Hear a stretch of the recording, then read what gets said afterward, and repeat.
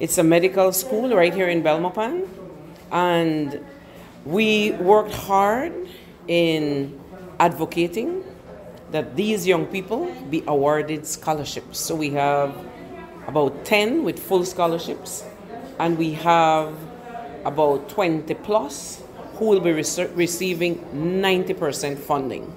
And myself as the mayor, I'm committed to this process because I believe in education. And as the vote of thanks Councillor Amadi said a while ago, it is something that can never be taken away from you. And I personally see it as a need, especially when it comes to medicine, because these are people that we need in our societies. And can you imagine, some of them go on to become specialists, surgeons, and so on and so forth. So, term the day a historic blessing for the Belmopan City Council. Mayor, how these names came about in selecting those blessed, they will be students?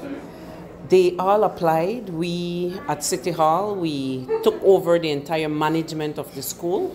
And I have a very competent city administrator who quickly jumped on board with me. And we sent out the information, we advertised, and we had all these young people applied. And they had no knowledge that it was going to be funded to this extent.